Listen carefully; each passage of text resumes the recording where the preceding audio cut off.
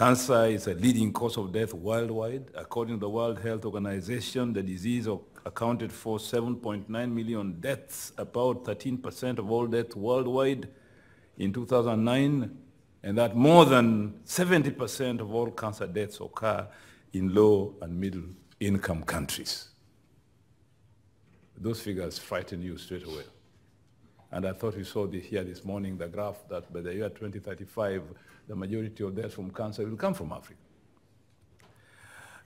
This morning, I don't want to dwell on talking about those dreadful statistics, which we know, either to scare you or to remind you of them. I think it's something that we saw this morning and we are familiar with. Nor do I want simply to paint a gloomy picture of the current inadequacy of the facilities for cancer diagnosis, treatment, and care in Africa, and particularly in Kenya. Yes, we have inadequate facilities, that's for sure. Yes, we have inadequate human resources, specialists deal with cancer, that's for sure. But let us also acknowledge the fact that the journey has started to deal honestly with the cancer menace in our continent. We are going to call upon you to travel with us along this journey because we cannot do it alone. I think this is where the idea of partnership comes. It is a long journey, it's a difficult journey, we have started it, but in order to complete this journey, as somebody said this morning, that if you want to go fast, go alone. But if you want to complete the journey, go with somebody. 10 years ago, the picture was more gloomy in Kenya regarding cancer diagnosis, treatment in Kenya. Today, it is much better. And those 10 years we have traveled shows that partnership and collaboration work. Collaboration not between and among governments, I think that is important. Collaboration between and among individuals and institutions. And in the case of Moi Teaching and Referral Hospital, where we started a cancer center in 2007, working with Indiana University and Oxford University and Duke University, the result of that journey and that collaboration can now be seen, that a university that didn't have a cancer center 10 years ago is perhaps now becoming one of the leading cancer centers in Kenya in a period of 10 years. But let me talk about this collaboration from a very personal experience, or partnership for that matter. In our daily lives, we always take it for granted that we are fine. In fact, when we hear of any tragedy, we rarely feel that it may have hit us at a personal level. The plane is always crashing somewhere in Europe, in West Africa, or in the Himalayas, very far away from where we live, be it in Kenya, Kentucky, or in New Mexico. Some kid is born without a leg in Peru. That obviously does not concern us, so we think. A goat is eaten by a cow in Papua New Guinea. An exotic story indeed, can only happen in the tropics. The same story is with cancer. We rarely think that the victim can be us. Perhaps it may be a poor fellow somewhere in Zacatecas, but not us. Sometime in July 2010, I got news that I had prostate cancer after a biopsy done at MP Shah Hospital in Nairobi.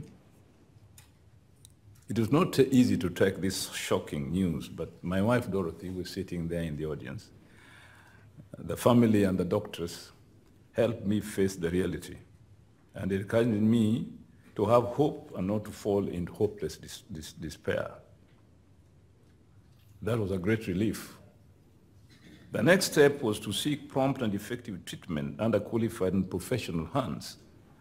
My wife and I read a lot through the internet, getting to know what types of treatment there were available somewhere in the world or in Kenya. I had always known, as a then Minister for Medical Services, that our health delivery system was extremely wanting and underdeveloped when it came to cancer diagnosis, treatment, and care. Indeed, the only facility we had in the country was at Kenyatta National Hospital, the National Referral Hospital, where an old cobalt radiation machine existed,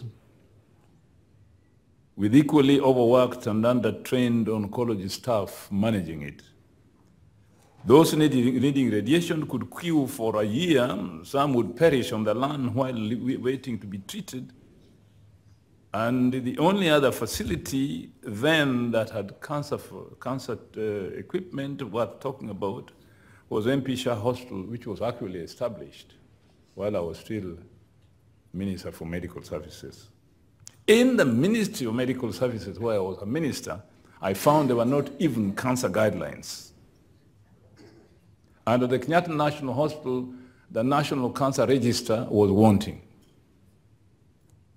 As a Minister for Medical Services, I'd asked my staff to give me data on how many Kenyans sought healthcare abroad and how much the country spent. I was told that annually we spent about 1 billion shillings seeking treatment abroad, and that was equivalent to $10 million a year.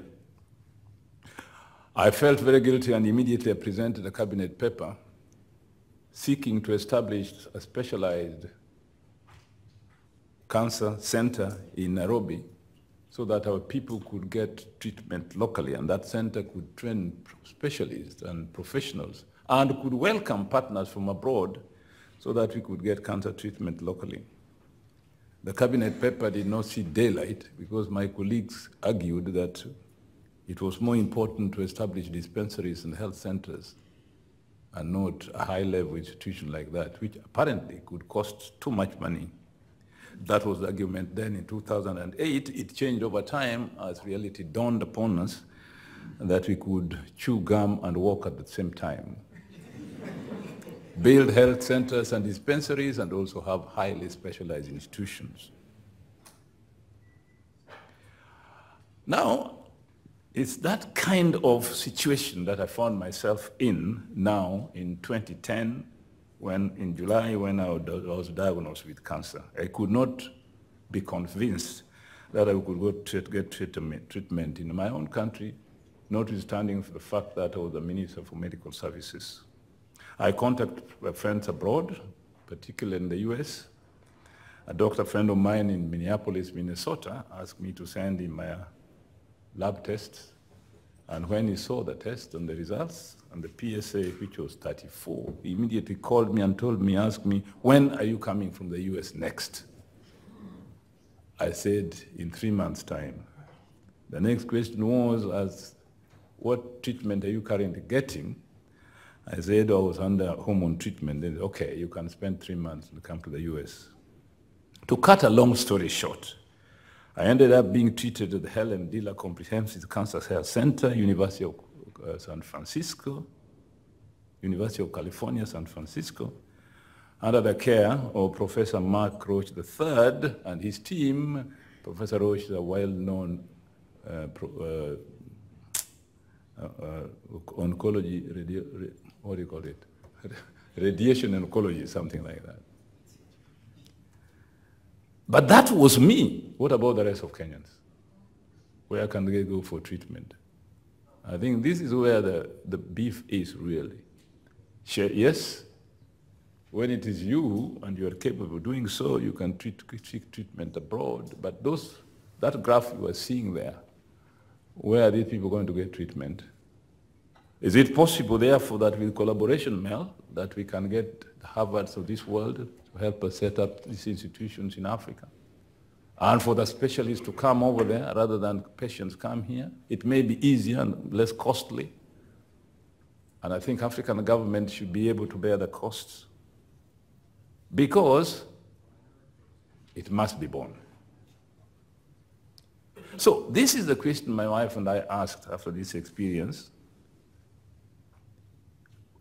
Was it possible that there were many more people who did not know their health status? What did it take to get to know that you needed cancer treatment? I don't want to get into the details of how I realized this lab test could have come earlier.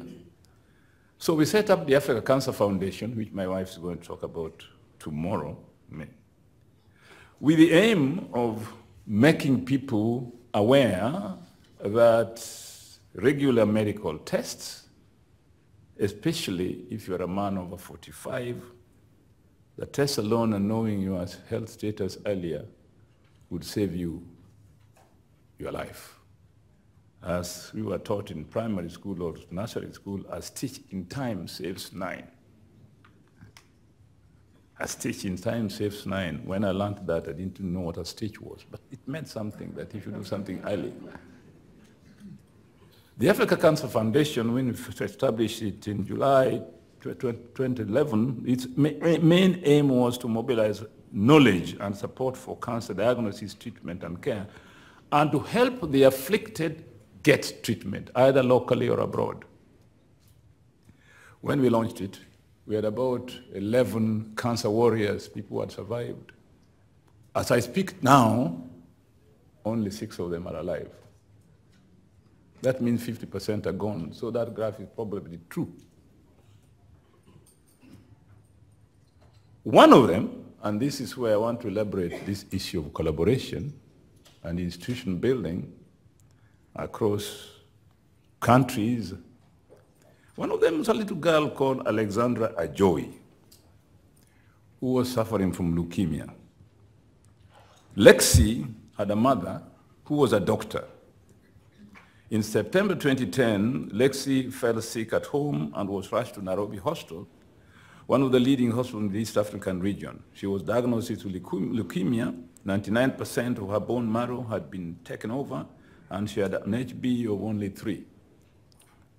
She could not be treated in Nairobi, so her mother, being a doctor, took her to India, where she found that she couldn't get treatment from Nairobi. She went to India for treatment, and in India, she was told that she needed a bone marrow transplant. A test was done with her brother and her could not match it. It was a relief when Margaret found a matching sample in New York blood bank, but this needed to be purchased at 4 million Kenyan shillings, that's $40,000, and then be transferred to India for treatment of the little girl.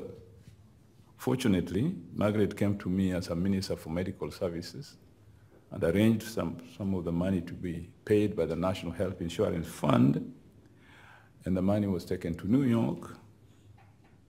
The stem cell was shipped to India, and the little girl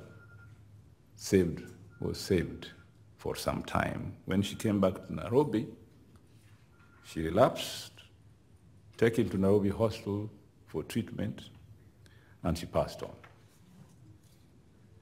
Now, if the blood bank in New York had not been there, and if money had not been there, maybe Alexi's life would have ended much earlier. What is the moral of the story? The moral of the story is that we need to think of these mechanisms of collaborating across the oceans and proper institutions and professionals that can help save lives. That is the bottom line. If we are talking about collaboration, those are the issues to be handled, nothing theoretical. I can give you one last example, which is extremely painful. This was my friend Jerry Okungu, who was a journalist, who discovered rather too late, because diagnosis was done late, that his PSA was 817. The Kenyan doctor did his best. He too came to the US, to a hospital in Atlanta, Georgia. His life was prolonged for some time, but finally, Jerry is one of those people who passed on. Jerry made a testimony, which is very interesting. He says, I would strongly advise my friends and family members to avoid the mistake I made. And what were these mistakes? One, to assume that a healthy diet by itself can protect one from getting cancer. Two, not to have regular medical checkups for prostate cancer as a man once you are over 40.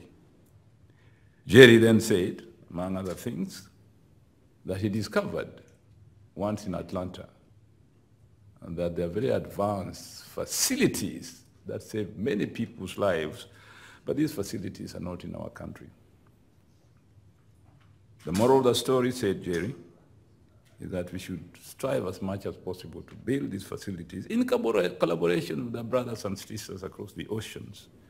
And that one of these days, like I proved to you in the case of this university in Eldoret, it can be done.